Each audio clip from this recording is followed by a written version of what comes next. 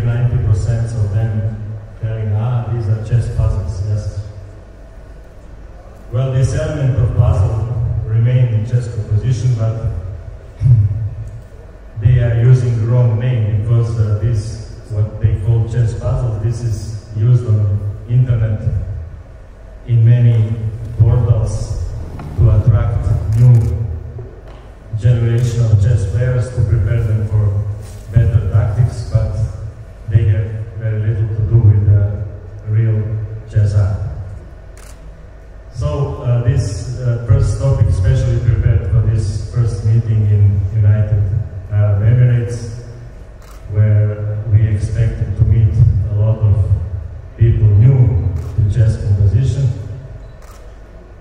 This first lecture is prepared by a special guest, new world champion in composing endgame studies, Steffen Slumstrup Nielsen from Denmark.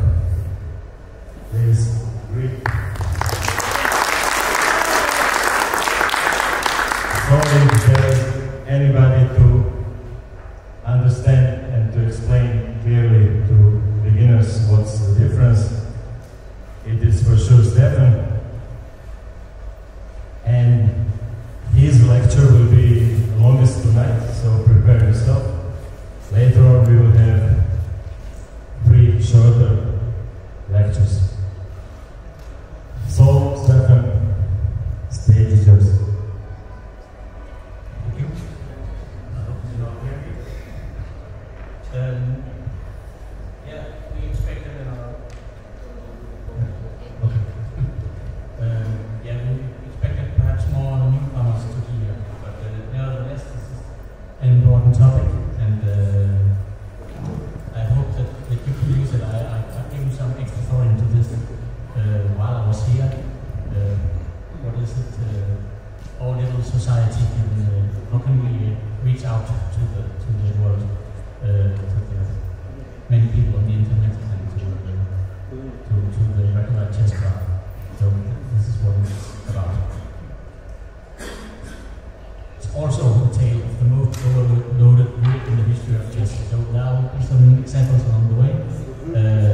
Some studies of mine inspired by puzzles on the internet. So look out for this group. Okay. So this is a typical puzzle on the internet. This chess master is a Facebook group with a lot of members, and this is a typical problem puzzle from this. White plays queen c5 and queen on h5 and rook on c8 cannot capture because they are both overloaded. It's a simple tactic, but the reactions from the people in this group is not so simple. It's like they are in awe of this brilliant move, which, by the way, is not from a game. It's a composed puzzle. It looks like a game, but it's a typical one-move puzzle that you meet a lot on Facebook and Twitter and other social media. And you see 350 likes, so it's a good move. And here's another one: bishop d7 to e6. The queen cannot capture because there's a mate on h7. So this was elected move of the day by the chess master, which, by the way, means the chess master that day started. And it's, of course, a very simple move, but apparently 218 people thought this was move of the day, including Paul Morphy. And then once in a while, these puzzles get a little more interesting. For instance, queen a7 to d7, and white will recapture d7, and then we will sacrifice the pawn d8 and rook e8 and mate. So this is not from a game, it's a constructed puzzle, but from someone who's not a part of chess composition or world, so to speak. We'll see another one. This is a grandmaster posting this, so I think in fact position. Or is queen from d3 to d6, and apparently no matter what black uses to capture this, white is winning. So it's beautiful, but it's also a one move puzzle. So that's very typical of these puzzles. And we'll see the next. Here is a little more subtle. White plays queen h8, and then follows knight to e6, and there's mate on the h5. So, but also it's not from an actual game. It's also a constructed puzzle. So there are close to 1 million of these problems on Facebook and on Twitter, and in fact the internet is full of people who compose problems, but are not very well educated or trained and don't know perhaps about our world, about the world of chess composition. So they just work on their own, and they make these weird or wonderful one-move puzzles, and they get 500 likes each time. That's very good. Next. So what's typical of these puzzles? I already said one-move solutions, and they are solved fairly easily. You can see this theme quickly, or at least if you are anywhere like a strong solver, you can solve them with your hand rather than with your brain. The positions are typically game-like, and I want to stress this. Number 4, many puzzles are actually created by or constructed. I should say constructed. They're not just combinations from games. They're constructions. And typically they have poor economy, a lot of useless pieces around because the people who compose them want to look as much as a game as possible. So they even add extra pieces to make composition more complicated or more game-like. And I think a little time is used both to solve it and to compose these. But they are very popular, and there's a big world of composers out there who are not part of our world. That's what I'm trying to say. So next, you probably know this. So our world, what is typical of our world? But I would say the first thing is the economy. When I see one of these positions, the first thing I want to do is to remove a lot of pieces to make it economical as possible, to boil it down. And the next one is more interesting, that we have some kind of focus, we know what we are trying to achieve. We want to show a theme in an optimal form, and we stick to this. We're not getting sidetracked by computer suggestions. I learned from Mayan that a lot of young study composers, they often look at the computer lines. I do myself sometimes, but they do it a lot. And they want to show something, and then suddenly they see a computer line that's kind of interesting as well, and then they go down that track. So that's one of our strengths that we don't use. And we know, of course, a lot about the themes and the history of chess compositions from the Mansumas to today. And we care about why one move works and another doesn't. The motivation of moves is very important to us. And then I would say the last one, hard work. That's, I think, as composers, we all know about this, that we keep trying until it works. Because we want something to work. We know what the focus is, we know what we're trying to achieve. So we work for it. And when the sixth thing is that when we post one of our constructions on Facebook, there's another like inside. So chess players get excited about chess and about chess problems, but chess problems is about creating excitement, in my view. It's also about aesthetics and a lot more, but it's about getting people excited. So how come that these people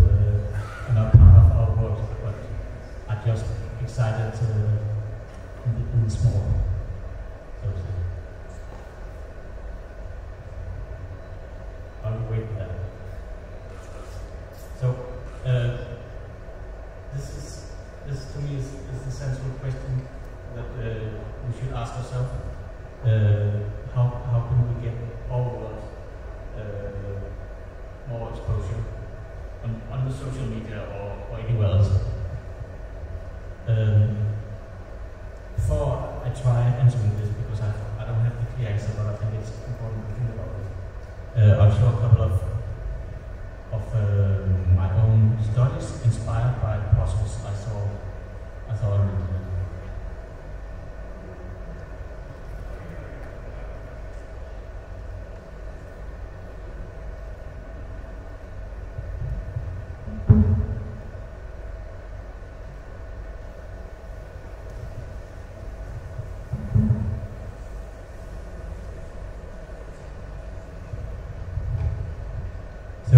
This one I saw last week.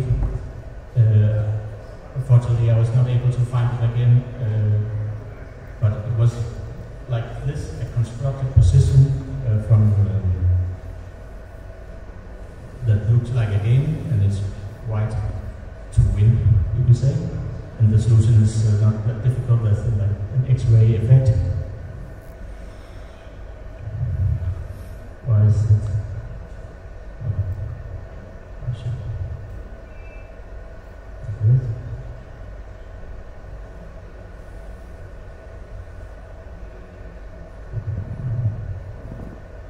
Very simple. And this puzzle, of course, was very popular because this theme was not something you see in a game every day. So I tried to improve on this and try to find a way to make this more interesting. This thing.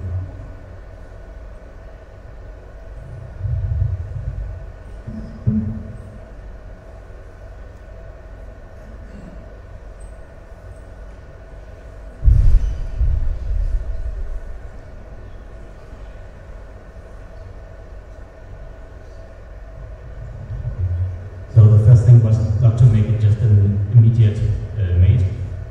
So I thought, okay, black needs to escape. I did this, and it's made, but it's still it's not interesting.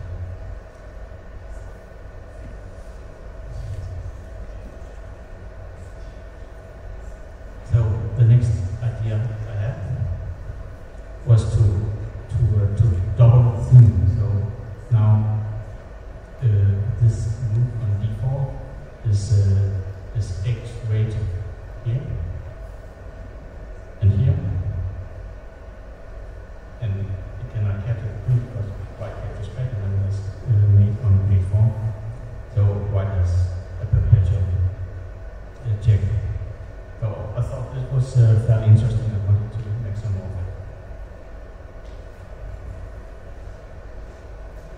it. So I made this.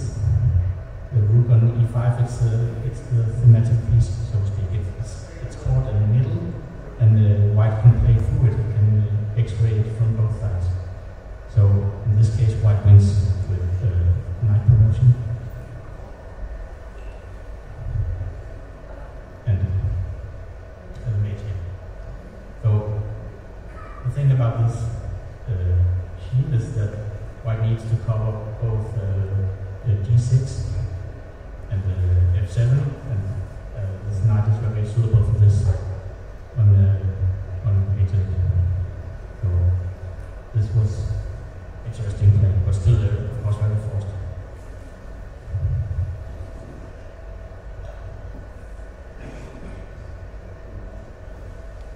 So this was my next version.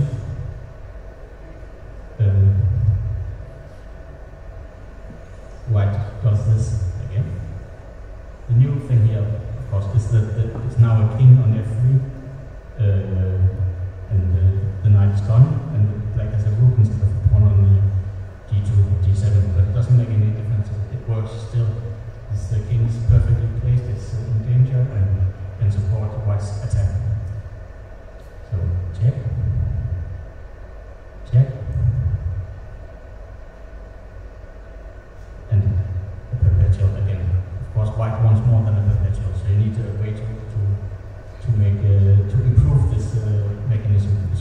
interesting or funny, but it's maybe not a perfect for study.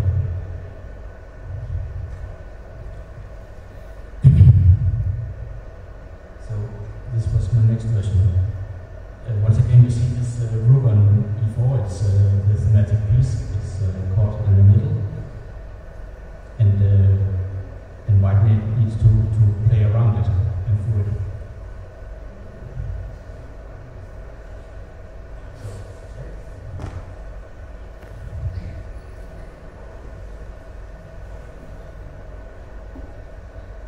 And now, the fun part about this rook on e4 is that in this situation, it is not possible for the rook to capture any of the white rooks or the queen. So it has nowhere to go, which actually means that white can make a quiet move, because the white king makes sure that there are no checks. So rook e8, already made on h8. Black cannot capture anything. We can play queen f8. Now white takes that, and white's own queen is in danger. But white can again use this mechanism to change the position of the queen.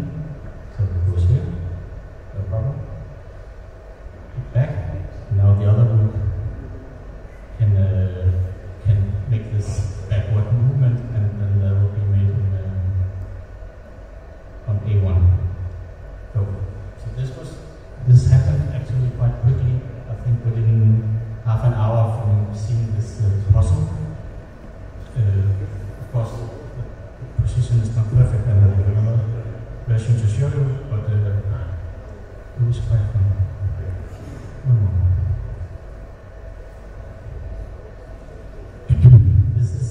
I believe this is close to the final version, at least this is the final version for now. This study will be in the Programmist in the new year.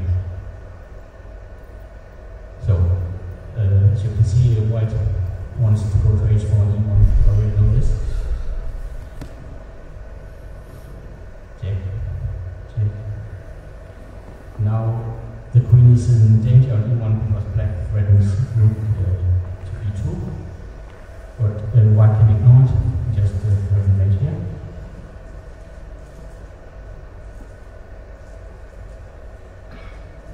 And now the king gets to its green square f3, and again black cannot take the queen or the rook, but he can go to e4, which is the stronghold of black's position. It's very important, I think, for this, that the rook gets there during the solution. So now white needs to start improving the positions of his rooks, because they are not in danger, and the queen is not in danger, and white's king is not in danger, so white has time to improve the positions of the rooks. And the way to go about this is to again transfer the queen to h4, and then threaten mate on the bottom rank. The rook can either go to b4 or to a4, and one of them is to try. If white plays here, it's a mistake. Then black can calmly, maybe not calmly, go to a7, and white cannot capture it because his own queen will be lost. White can then again transfer the queen to e1, and then he can try the other rook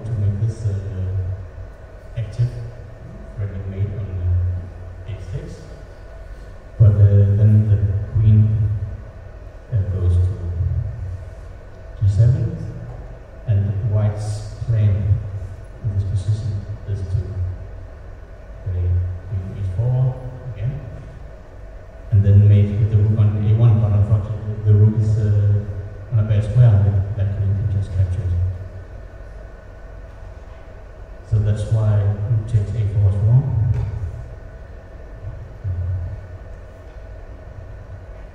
Rook b4 is correct. And black plays its usual stuff. Queen b7.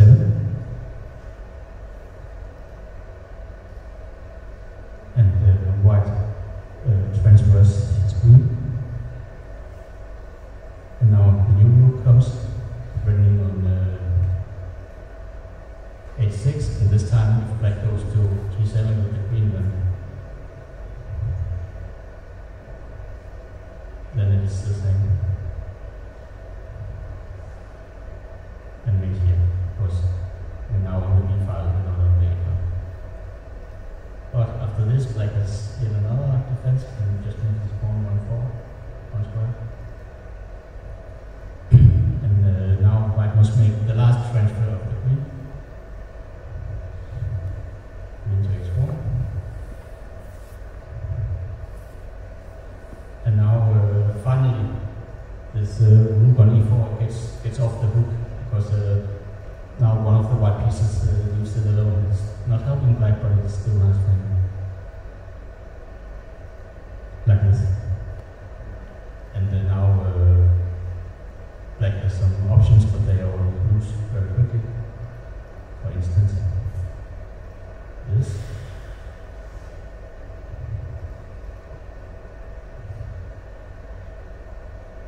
And white wins like this thing. So this was a study, maybe not in the very final version, but still in the final light version, inspired by one of these puzzles I see on the internet. And I think that's one of my points today, that when you see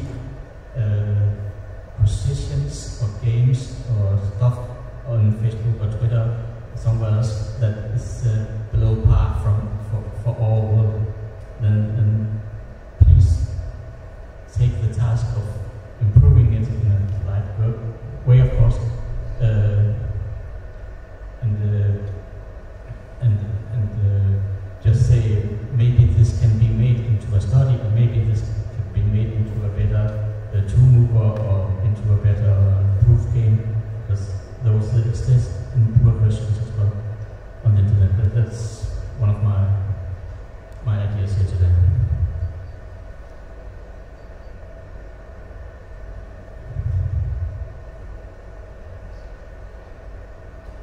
Yeah, you probably know this position, but maybe you cannot guess the game. This is a game I've already written about this, so maybe some of you will know it. I think it's the most beautiful example of a problem-like, study-like combination in a real game, and I'm very impressed by the play of the white pieces that she found it. It's Valentina Golina against Tran from Vietnam, and I'll just play this first part quickly.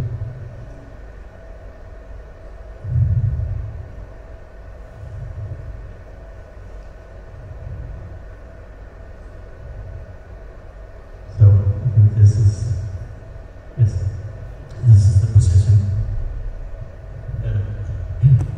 This is the kind of game you also meet on social media, and you can make your own version of it if you are an endgame study composers, and make some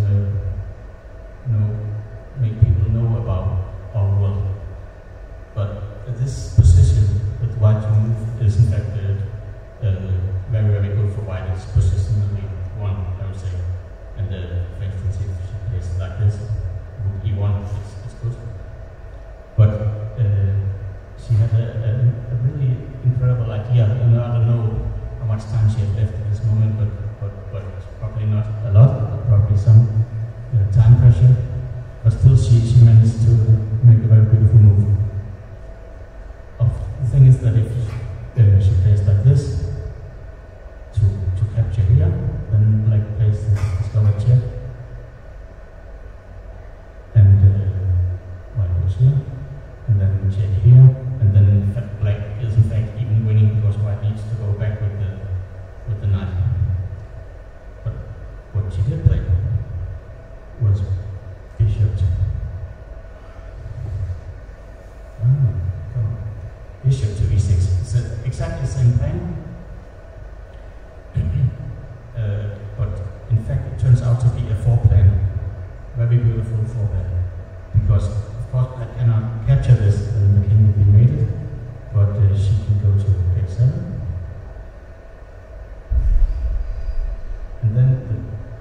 white's only winning move is bishop f5. And the king goes back. Because it cannot go to the g5, of course. And now, after this foreplan by white, she now has access to h3 for the king. So she can play the other sacrifice to e6 as he did. This was played in the game. And black played check, check. And I think some more moves were played, but black is totally lost here because the king now has access to this move. So the foreplan of bishop e6 was really logically clear and an amazing move to find in the time pressure in the game. So I'll show the version I made of this because I wanted it to be true to the game.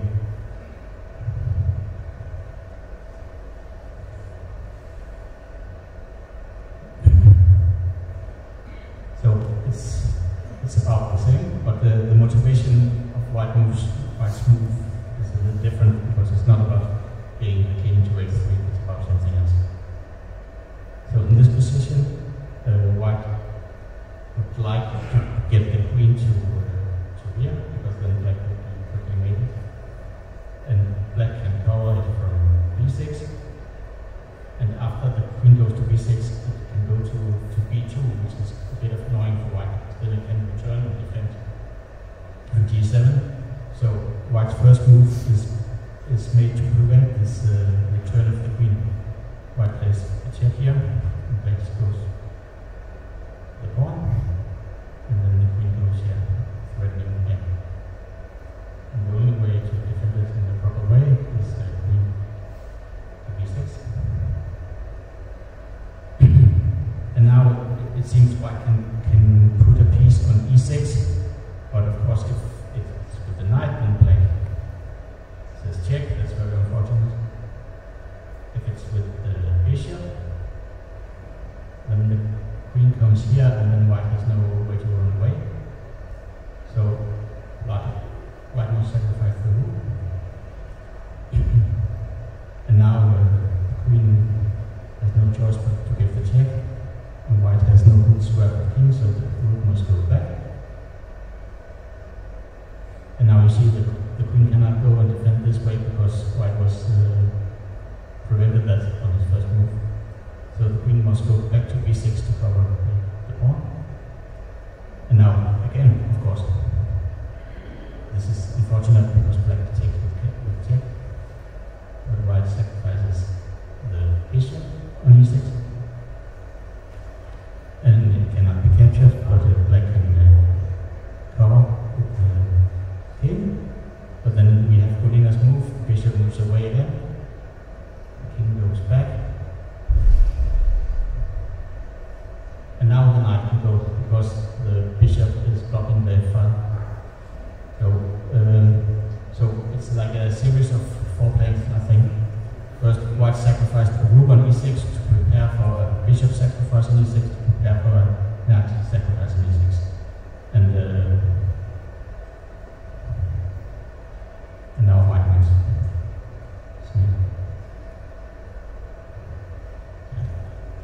Okay, one move.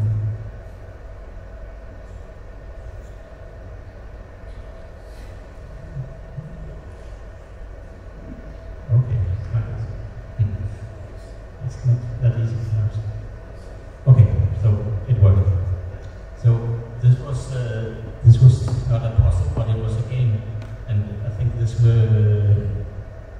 got a lot of attention because it was inspired by the world that these chess people already know the game, and it was thanks to Godina's beautiful move, of course, but still a new version and trying to promote studies and yes, and our world.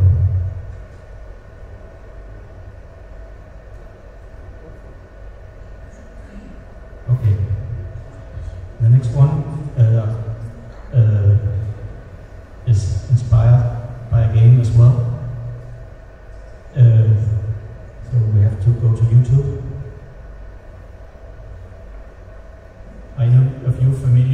the best blitz game ever played between Hikaru Nakamura and Boris Savchenko. Maybe not. The problem is that I can probably not make you hear this video. That's a shame because it's commentated by Dmitry Komarov, who's a very good and very entertaining commentator. And this was, when he came and saw this, he said, okay, White is totally winning. It's Nakamura, he's a piece up, and like there's no compensation whatsoever. But it turns out that it's not so easy, even for Nakamura, best blitz game player in the world. So White tries various stuff, but Black can keep checking. I cannot commentate this for this Komarov, but I will try my best. So now White goes for mate. But now Black checks and checks and checks. And we'll have a queen if the rook is captured. And Nakamura is stressed even though he has 25 seconds.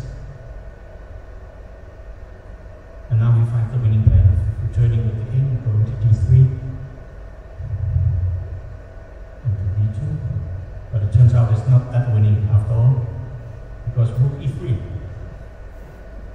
And suddenly this rook is just standing there, and the clock is ticking. And how can White win this? And then a lot happens in very few seconds. Let's have a look.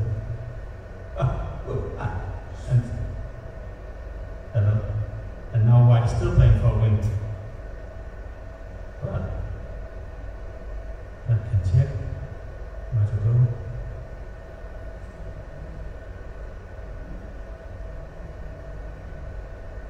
Oh, the rook falls. Yes, but White has a queen on. Oh, mate on e3. No, not.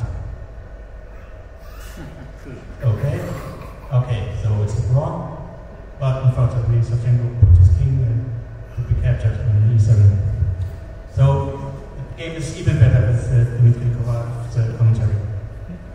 But this rook e3 move inspired me. I wanted to make this in a study. You should go and you should see this with sound, because it's the best race game ever with his commentary. The last thing he says is, impossible move played, was the last thing he said. But it was played. It wasn't impossible. Okay.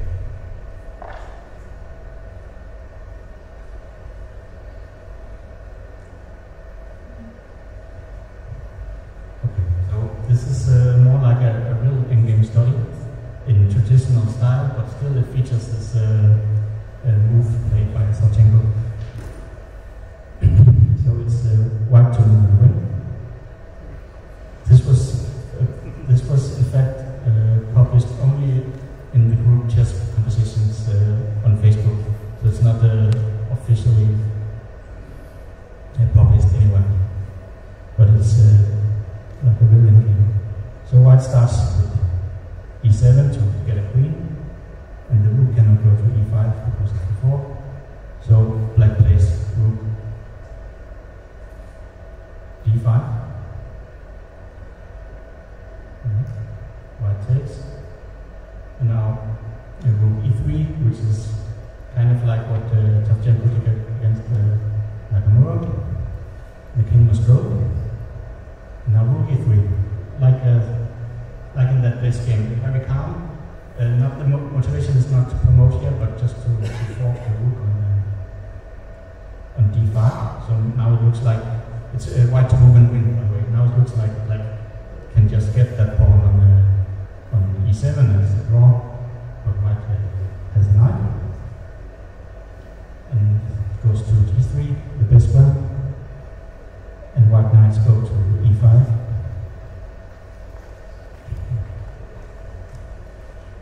And Black can continue playing with knight c4. Of course, White cannot take that because then the pawn is lost. The king must go to c2. It's the best one, because it's best for White to get out of the d file, as we shall see later.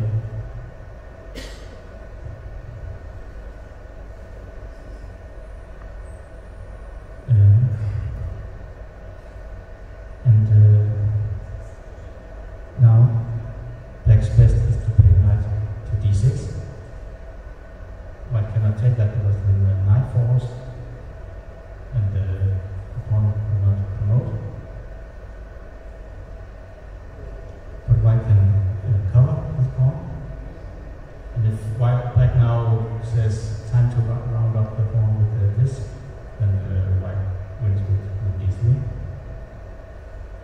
And if black says I'll just go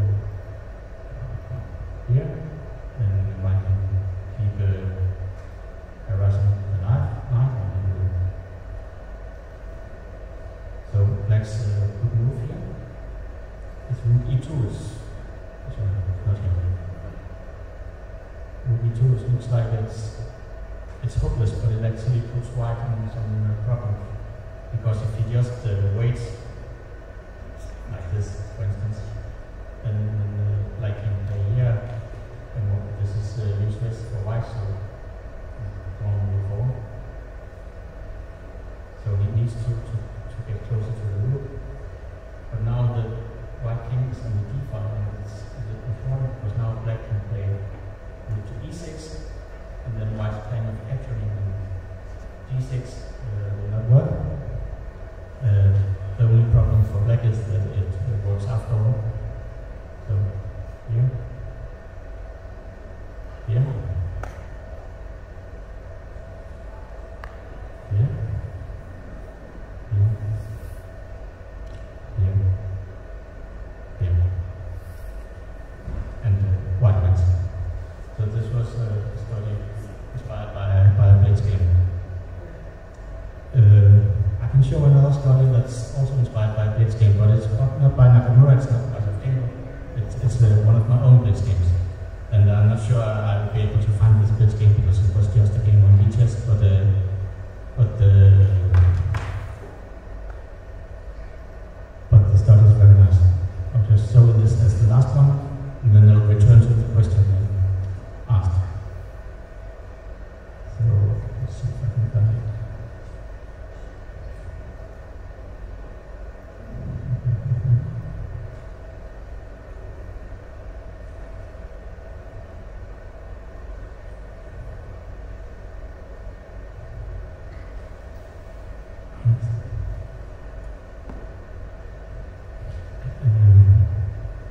This is the study featuring quite a long systematic maneuver. It's like a real endgame as well, and it's white to move and draw, and he must save one of his pieces. First the bishop, and then the knight.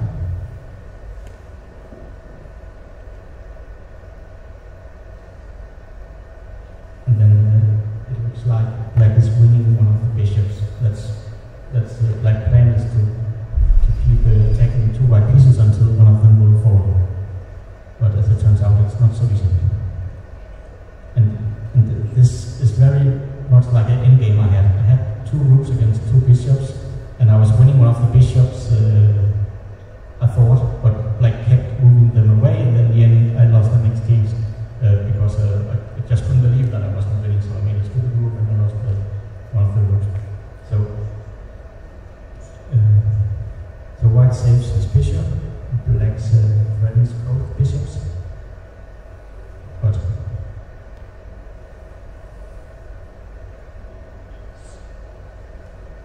again, two bishops, and again, now one of the rooks can escape, like this,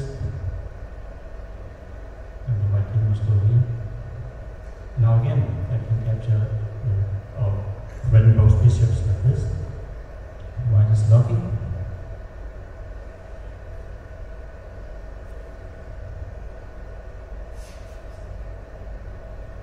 But now one of the rooks can escape. And white goes here.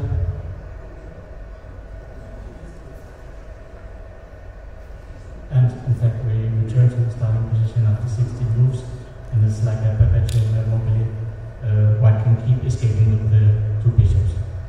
I'll just show it in reverse because it's the only thing I can do.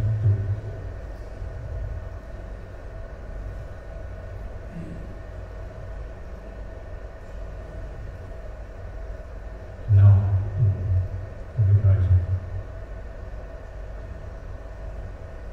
It's faster than Nakamura. Yes, that's the way I think. Okay, so this turned out this lecture not to be 1 hour because I speak too quickly, but I have the best thing for last, because I think Peter will agree this is the best thing. Because let's return to the PowerPoint. It's always better to be PowerPoint.